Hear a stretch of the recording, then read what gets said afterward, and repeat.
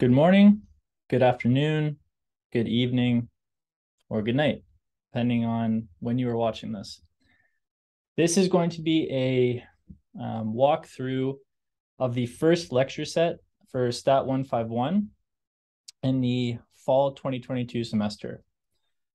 If you haven't watched the short welcome video, my name is Brian Franzak. I will be your instructor this semester. And throughout the semester, we will be using a combination of in-person and online lectures to work our way through the course material. So this, of course, is the first online lecture corresponding to the first lecture set. And this particular lecture set will be relevant to the first assignment, first question from part A, and some other questions throughout the assignment. In this lecture set, we will discuss some introductory definitions for the upcoming semester. We'll start with a general definition of statistics. Then we will talk about types of statistics. We will talk about the idea of population versus sample. This is a very important discussion that will repeat itself throughout the course. We will define observational studies and designed experiments and talk a little bit about the differences between the two. And then we will talk about the idea of simple random sampling, which is a way that we can collect a sample from a population, which is, again, an important concept that we will revisit throughout the semester. All right, so I usually start off my courses with this quote from W.A. Wallace: "Statistics is a body of methods for making wise decisions in the face of uncertainty." Now, this particular quote is actually referring to the second of the two different definitions that we can use when we are trying to describe what statistics are or what statistics is. The most common interpretation of statistics is that it is, or that they are, facts. So you might think of them as some sort of numerical description of a particular phenomena or event that's occurred within your daily life. And it doesn't take a lot of effort to find different examples of statistics. I'm going to give 5 very basic ones on the next slide. But even if you consider an article that you read in your news feed, or perhaps a fact that was shared on social media, most often these are going to include some type of statistic that's describing a particular population based off of some hopefully representative sample. And again, we'll revisit these ideas in a moment.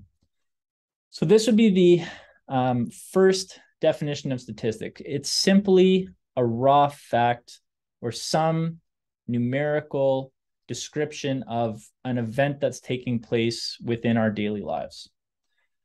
The second definition of statistics, and this is more relevant when you think about the quote that we read on the previous slide, is that it is a science of organizing and summarizing numerical or non-numerical information. And the second definition is one that we will focus on looking at examples of in the second half of the course. Okay, so statistics in a nutshell can be raw data or facts, numerical facts, or it can be actual tools or techniques that we use to make statements about some larger collection of elements. So some population that we're interested in. And we're going to see examples of this as we progress through the lecture set and through the course. All right, now going back to the first definition, which is that of statistics being just numerical facts, I have 5 different examples on slide number 5. So for example, the internet has 5.03 billion users. This would be a very simple illustration of a statistic. Canada's coastline accounts for 202,080 kilometers of the world's total 356,000 kilometers of oceanfront. Stantec Tower in downtown Edmonton is 823 tall. This is a measurement of the height of the tower, a statistic. Canada has between 7 and 9% of the world's renewable water supply. Again, this would be a measurement based off of estimates taken by some sort of company that would study this sort of thing. And these are the values and actually the range of values that they have found to measure the world's renewable water supply within our country. And we'll talk more about the idea of range and variation across statistics in lecture set 2. And here's another statistic based off of the NHL. So Connor McDavid, captain of the Edmonton Oilers, has scored at a rate of 1.43 points per game in his career. So our goal as statisticians would be to calculate and interpret these values. There are 2 different sets of tools that we can utilize when we are trying to calculate and interpret. We can think of these tools as being descriptive or inferential, which brings us to our first set of key definitions for the class. Okay, so we're going to start the course off, and mainly in lecture set number 2, we're going to talk about a whole different variety of descriptive statistical tools. Very simply, descriptive statistical tools are simply formula that we use to calculate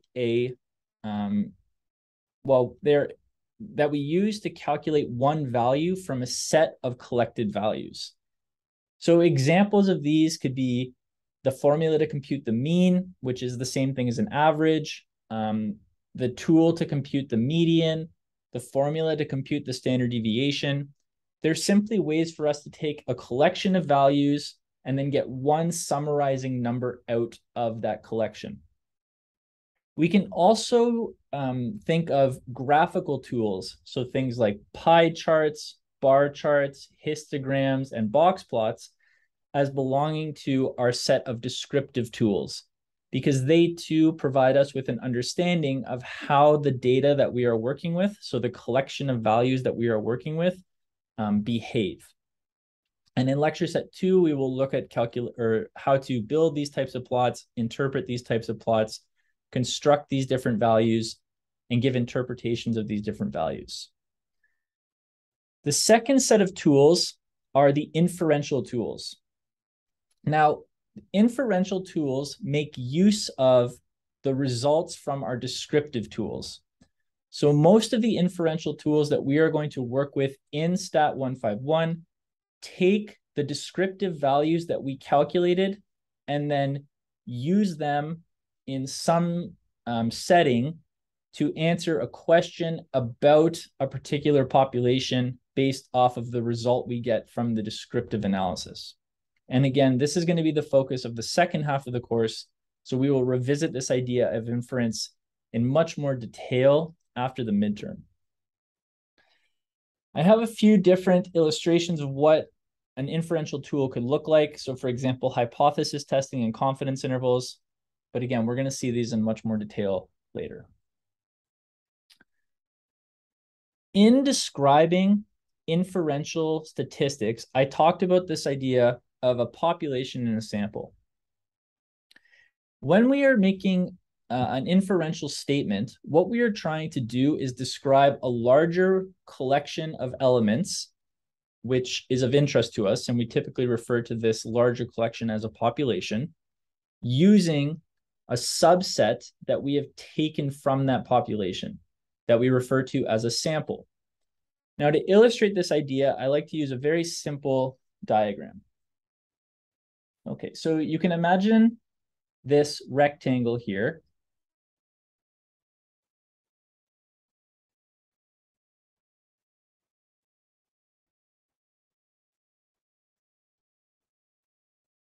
Okay, as the population. So we're going to label this rectangle population. So everything inside the rectangle is what we are interested in studying. Okay, so everything, you can think of this rectangle as containing all the elements that we would be interested in making some statement about. The sample is simply a subset or a portion of this rectangle. So let's say I draw a circle here, This circle could be the first sample from the population. Now we can actually sample repeatedly from a population. And every time we do that, if we are using proper sampling techniques, like simple random sampling, which we'll see a little bit later, we will get a different portion of the rectangle.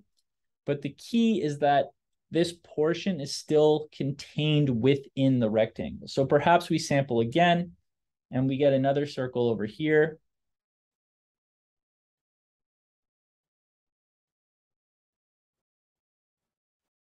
Right, so we can think of this, or we could label this sample 2. The key is that these samples have been collected using a proper sampling strategy, and the samples are within the rectangle. Why is it important that the samples are within the rectangle? Well, we can say that any sample that represents or is properly collected from the population is representative of the population. And the reason that we want our sample to be representative is because when we use it to make statements about the population, it gives us confidence that those statements are actually accurate and can be made about the population. Okay. So we can say here, samples 1 and 2 are representative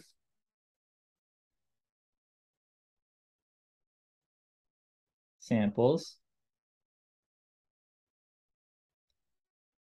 because they were collected using a proper sampling strategy. Okay. Right. And then we could also say, just for clarification further, samples 1 and 2 are composed of elements within the population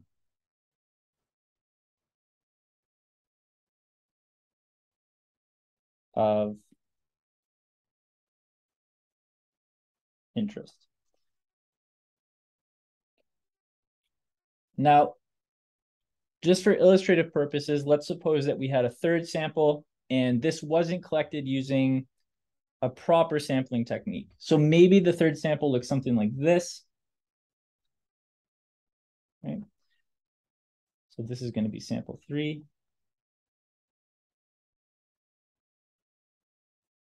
Okay, so we can see here, the issue that we're running into is that sample 3 also contains elements that are outside the population of interest. So this means that we could experience, or we can't reliably use sample 3 to make a statement about the population because it's taking information from a portion, or it's taking information from elements that are not of interest to us. So we might say that sample 3 is not representative because it doesn't contain values strictly from the population of interest.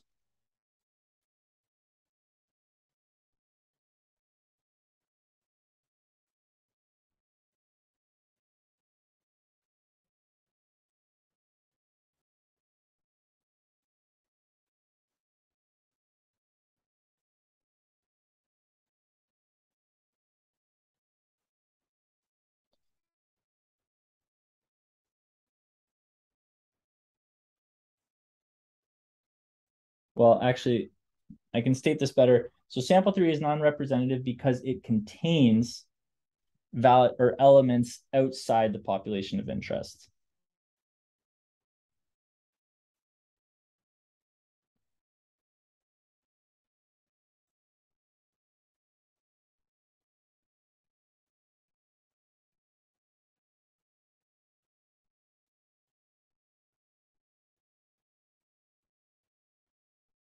Okay.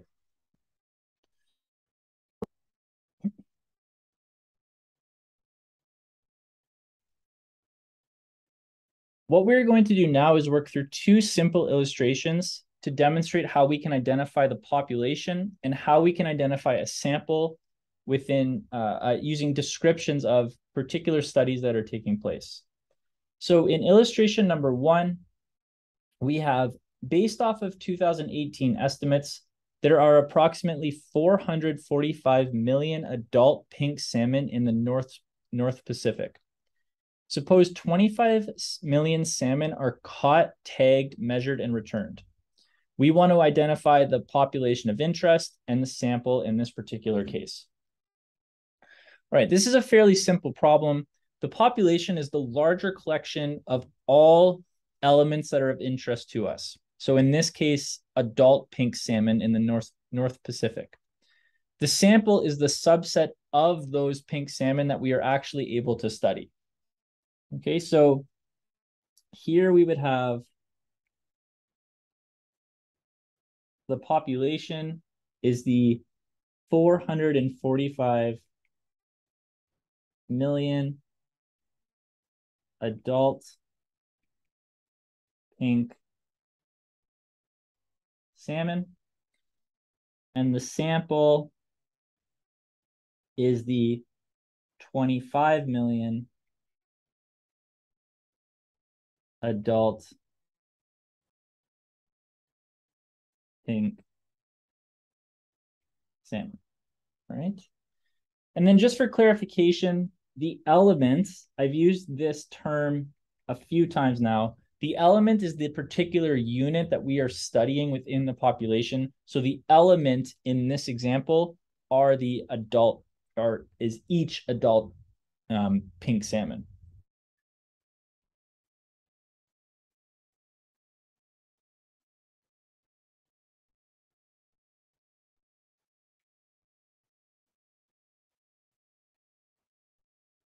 All right. Okay, example 2.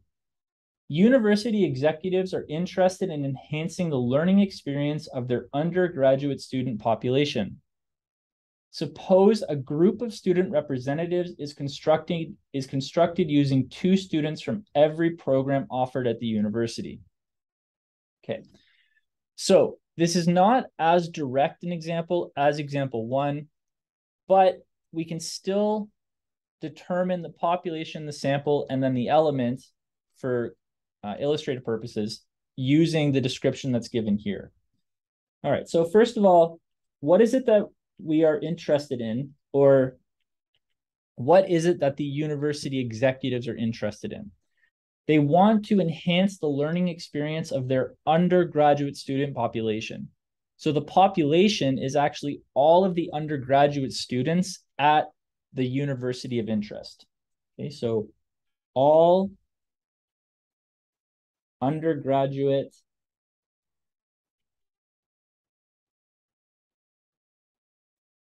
students at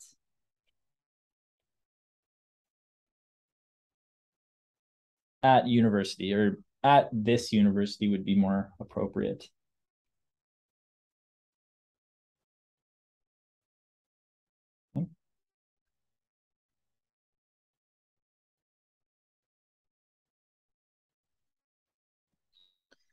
Okay, the sample is going to be the full collection of the 2 students from every program. Okay, so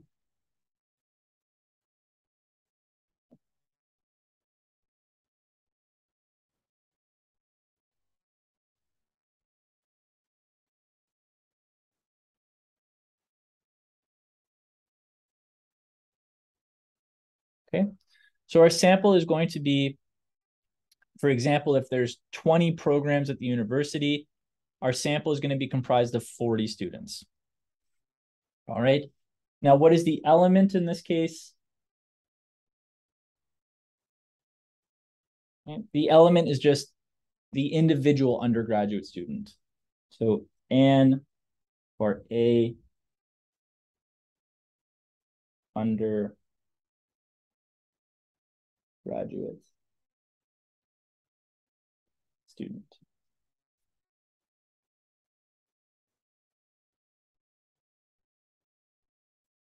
Okay.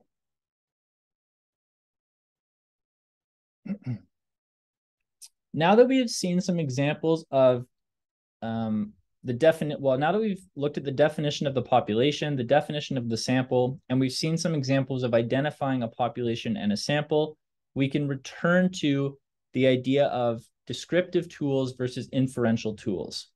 And within a particular problem, we can identify whether or not the study or the problem of interest would fall under the category of being a descriptive problem or an inferential problem.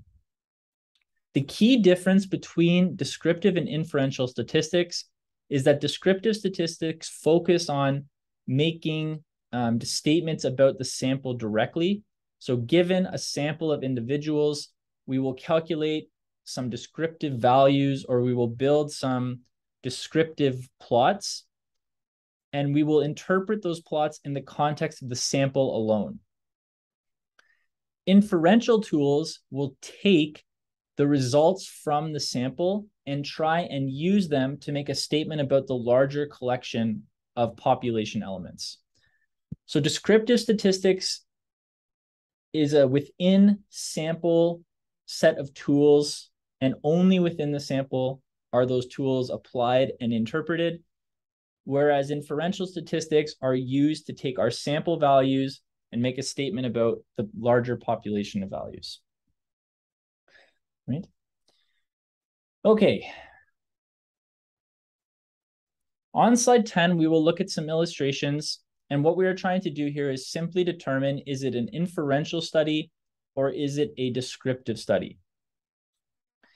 In example 1, we have a ledger study surveyed Albertans on their voting preferences. Using a sample of 1,025 persons, the study concluded that 45% of Albertans are in favor of the NDP and 41% are in favor of the UCP. All right, we can take what we learned in the previous illustration and apply it here. So our starting point would be identify the population and identify the sample. Okay, so we have our population. I'm going to use the short notation for population. And in this case, it would be all eligible Albertans. And when I say eligible, I mean voting eligible. So Albertans that can vote. All right. The sample is going to be the 1,025 Albertans surveyed. Okay, inferential or descriptive. So the key to determining whether or not a study is inferential or descriptive lies in where the statement is being made or what the statement is being made about. In the description of the problem, it says, using a sample of 1,025 Albertans, the survey concluded that 45% of all Albertans are in favor of the NDP and 41% are in favor of the UCP. So this particular example is highlighting that the survey is using the sample to make a statement about the population. So we are using the 1,025 persons in the sample to make a statement about all Albertans, right? So we can highlight here, the study concluded that 45% of Albertans, okay? And this is the key. So because we are concluding that 45% of all Albertans, based off of our sample, are in favor of NDP, we can label this as an inferential study. Oh.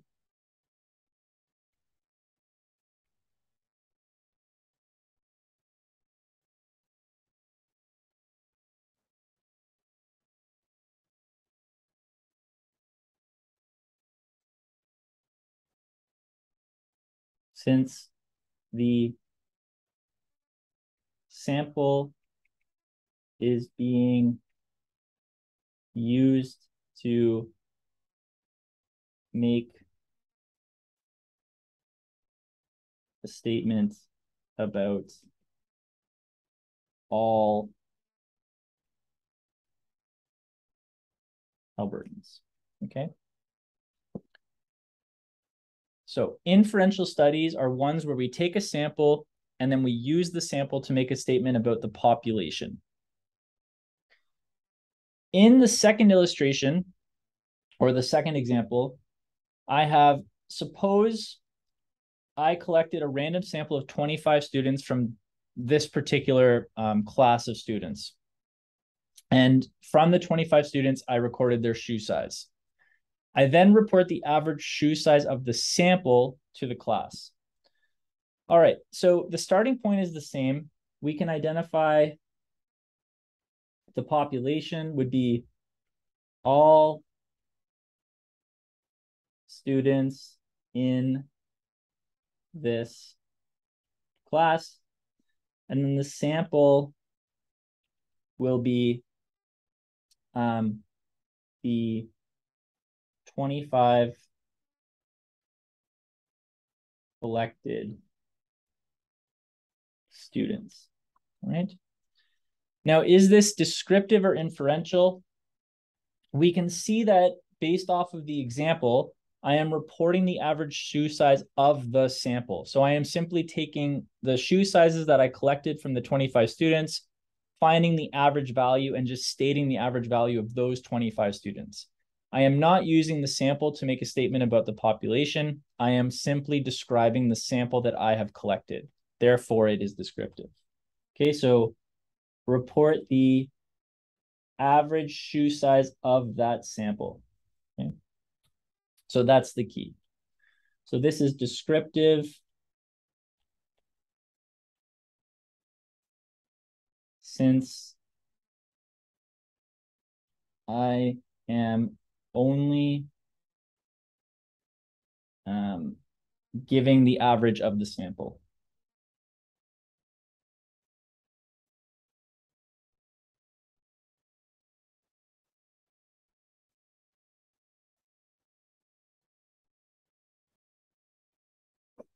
Okay, so descriptive statistical studies are one where we can still collect a sample from a population, but we do not try and use the sample values to make a statement about the population. We simply report what we found for the sample that we collected.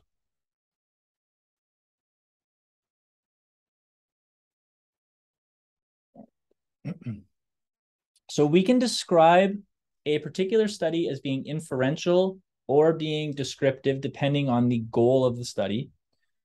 We can also describe a statistical study as being an observational study or a designed experiment. The differences between, or the main difference between an observational study and a designed experiment is how the result of interest is generated. In an observational study, we're not actually performing a task or running any type of experiment to elicit a result. The result of interest is naturally going to occur within the environment that we are studying. In the designed experiment, we actually apply a pressure to the elements that we are studying to elicit the response. So in designed experiments, we are manufacturing an outcome by applying some kind of treatment or pressure to the elements that we are studying, right? Another way we can think about this, in the observational study, the data or the results of interest are going to exist regardless of whether or not we are present. In the designed experiment, the data or the results don't exist until we actually run the experiment. Observational studies can reveal association. Designed experiments can establish causation.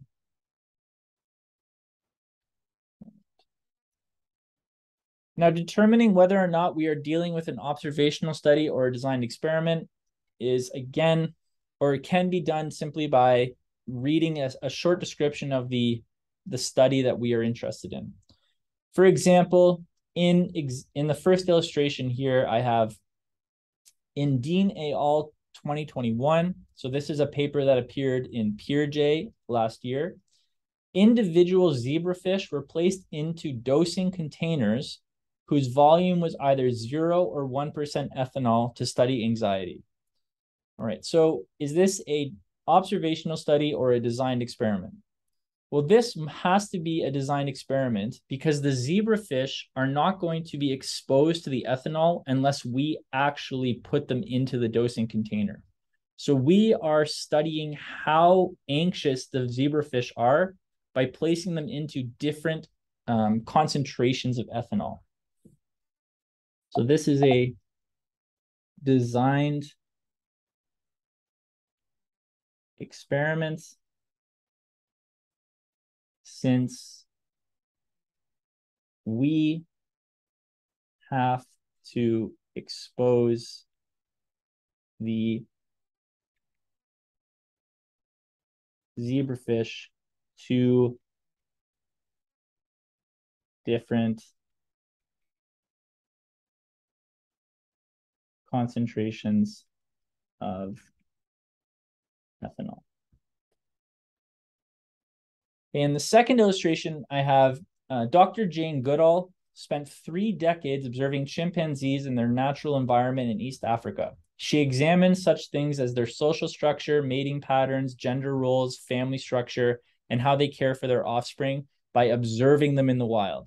So this is a fairly obvious example in that observing has been used on 2 different occasions. But the idea here is simply that Dr. Goodall went into the natural habitat of the chimpanzees and she watched and observed how they behave. She didn't apply a pressure. She didn't expose the chimpanzees to any sort of treatment or drug, for example. She simply studied how they relate to one another within their natural environment. So that makes this an observational study.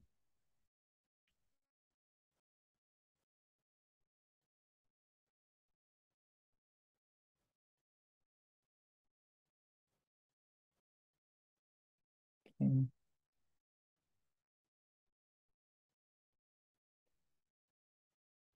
The chimpanzees within their natural habitat without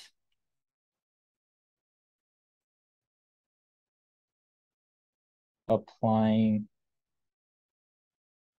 any pressure.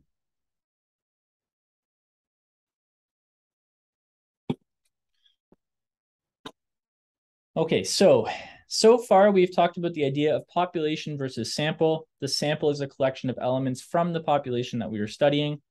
We then discussed the difference between descriptive and inferential tools. We use descriptive tools to compute values or graphs from the sample and describe what we have seen from that sample directly, whereas inferential tools are ones where we use the sample to make a statement about the population. We can also define our sample based off how the data is produced. In the case of a designed experiment, we actually produce or kind of force the results by applying a pressure, such as dosing zebrafish with different levels of ethanol. In an observational study, the data exists regardless of whether or not we intervene.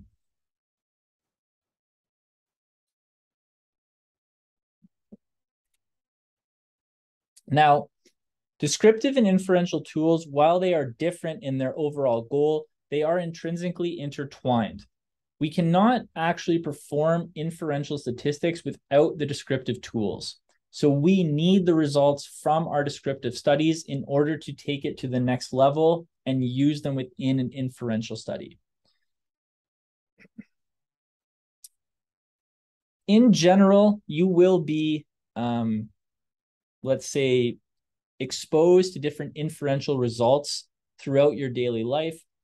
One of the biggest things or one of the best questions that you can ask is, where did the sample come from? Is the sample representative? We talked about this idea very loosely before, but are they using an appropriate collection of elements to make a statement about the larger population that is of interest to us? All right. Now, the last topic in this set is that of actually collecting the sample. In general, it'll be very rare that we can study the entire population that's of interest. Most often, we will have to collect a portion of the population for our particular study. Now, there's a lot of different reasons why this would be the case. Those reasons could be time related or financially related. It could just be that collecting information from every single population is not possible because they might not respond to your question, or you're not going to be able to get everyone in the case that you're studying people in the same place at the same time. Right? So sampling is our best strategy for actually taking information from the population of interest and then being able to make statements about that population. So the question is, how do we sample? Well, we know that one of the most important things is that our sample represents the population of interest. For example, if I wanted to study the statistical abilities of all students at MacEwan University, but my sample was just my second year class of 30 students, this would not be a representative sample because I am taking students that have a statistical background and are currently studying statistics at the second year level, and I'm using those students to make a statement about every single student at the school, regardless of their background. So this would be a misleading sample because it would most likely indicate that the overall statistical ability of all students at the university is much higher than it actually is. Okay, now how do we actually collect a representative sample? Well, to do this, we have to have a list of all the population elements that is required. But what we can do is employ a probability-based technique. Now, this isn't as intimidating as it sounds. It basically just means that given a list of all population elements, we randomly select from that population some number of elements to fill our sample. And there's a lot of different ways of randomly selecting. For example, we can use random number generators. We can use more sort of hands-on basic techniques, which I'll talk about momentarily. Or we could use things like random number tables, which we're not going to see in this course because they're kind of outdated now, but we will see these random number generators in our statistical labs. The most basic probability sampling scheme is called simple random sampling. There are two types of simple random sampling strategies. There's simple random sampling without replacement, and there's simple random sampling with replacement. I'm going to show you an illustration of the differences between the two just for clarity, but most often we will focus on simple random sampling without replacement. And the idea here is simply that every single element within the population has an equal chance of being chosen for the sample, but they can only appear one time. This also means that every single sample that we could collect, because if every one of us collected our own simple random sample, they're going to contain different values. All of those different samples have the same probability of being collected. Okay. So what would a simple random sampling result look like? So let's consider a very naive illustration. Suppose that we have 4 elements within our population. So these are going to be 4 types of SUVs in this case. So a BMW SUV, a Mercedes SUV, a Volkswagen SUV, and a Porsche SUV. Okay, so we have 4 elements within the population. How many different samples of size 2 are possible if we utilize simple random sampling without replacement? So all we're going to do here is list out all the different simple random samples that we could observe if we applied this technique to our 4 SUVs. All right, so the first sample is going to be the BMW and the Mercedes. The second sample is going to be the BMW and the Volkswagen. The third sample is going to be the BMW and the Porsche. So you can see here, all I'm doing is enumerating all the different collections of 2 elements that I can take from the 4 elements. And all of these are possible simple random samples. And you'll see that in this particular case, whether I take the BMW first or the Mercedes first doesn't matter. So I have listed BMW first, but a sample composed of BMW and then Mercedes is the same as the sample of Mercedes and then BMW. Okay, so what other samples can I observe here? Well, I could also see this sample of a Mercedes and a Volkswagen, a Mercedes and a Porsche, and then I could see the Volkswagen and the Porsche. Right? So the answer to this particular problem, there are 6 possible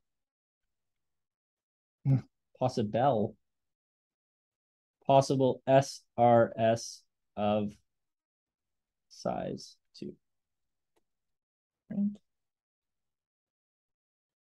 Okay. How many samples of size 2 are possible if simple random sampling with replacement is utilized? The only difference here is that a sample can now contain the same element twice. So we would have all of the same results that we had written above for simple random sampling without replacement.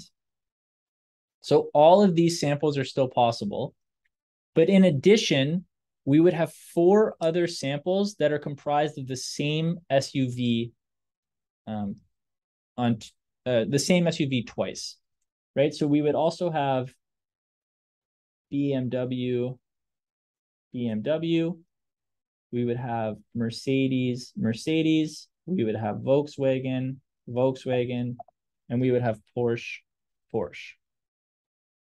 Okay. So in this case, we have 10 possible SRSWR of size 2. Right? So the only difference between a simple random sample and a simple random sample with replacement is that a simple random sample with replacement will pick something out of the population, record whatever it is we're interested in, throw it back into the population, and then you could pick it again. With a simple random sample, you would pick something out of the population, record whatever it is you're interested in, and then you would pick another thing out and not put that first unit back in.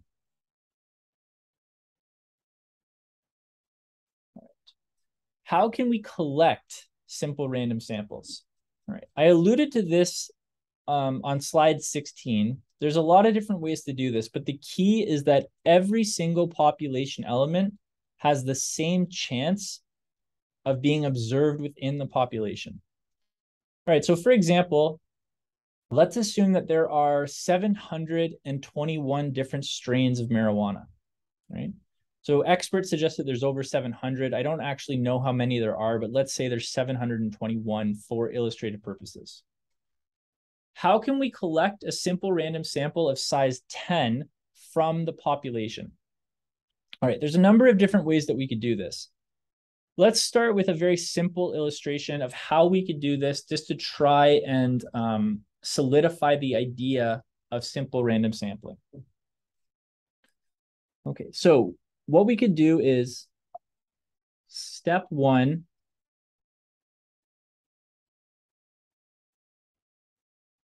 order all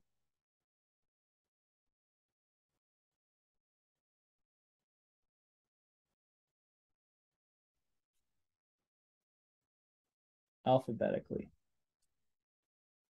Okay, so we're going to order all the strains by the name of the strain. So alphabetical order. Step 2, assign each strain a number from 1 to 721. Okay. So now what we're going to do is take our list of strains. So you can imagine that the strains are listed alphabetically. And then beside each strain, we're going to give it a number. So the strain that's listed first, so like strain A, is going to be assigned the number 1. Strain A, B is going to be assigned the number 2. Strain B is going to be assigned the number 3, etc., all the way down to 721. Okay, then what we can do is take 721, let's say cue cards, and write the number on each cue card. Okay, so we're going to have a cue card with the number 1 on it, a cue card with the number 2 on it, a cue card with the number 3 on it, a cue card with the number 4 on it, etc. All right, then what we're going to do is place these 721 cue cards into a box, shake up the box, select 10 cards. Okay, so we have our 721 cue cards. Each cue card has a number on it, 1, 2, 3, 4, all the way up to 721. We've put them into a box. We've shaken the box sufficiently as if to randomly assort the cue cards within the box. And then we've reached in and we've pulled out 10 cards. Then what we're going to do is flip over the cards, write down the 10 numbers, and then go back to our list and take those 10 strains. So step 5, flip over cards, match number to strain type. Okay. Sample those 10 strains. Okay. And that would be a very painful way of collecting a simple random sample of size 10 from a population with 721 elements in it. But hopefully this illustration helps to solidify this idea of randomness and equal probability being assigned to each value within the population. Well, equal selection probability being assigned to each value within the population. So in the first lecture set, we've just talked about some general definitions of statistical tools, types of experiments. We strictly define this idea of population versus sample and how we could collect a sample from that population.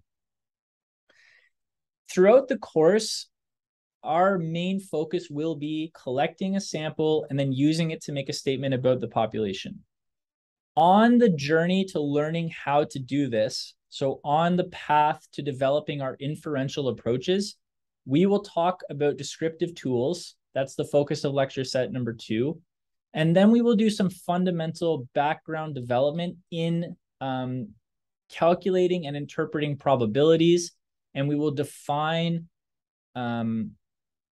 common statistical distributions that we will utilize in our inferential studies. So there's quite a bit of background that we have to develop before we get to our goal of learning how to conduct inference. But all of the things that we will study along the way are required for us to get to this discussion and study in the second half of the course. All right, so a few other closing remarks here. I have typically we will be interested in measuring some response using the observations in a sample. We're going to talk more about this idea of variable type and response in lecture set number 2. But usually when we collect our sample, it's with the intention of measuring a specific value or multiple values for the population of interest.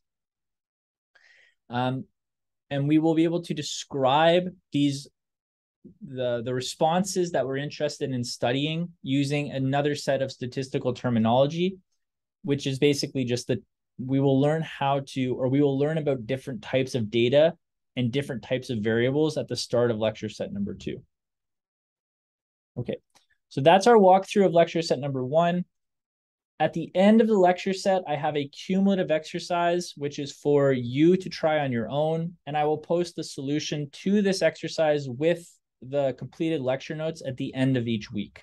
Okay, so this will be posted on Friday.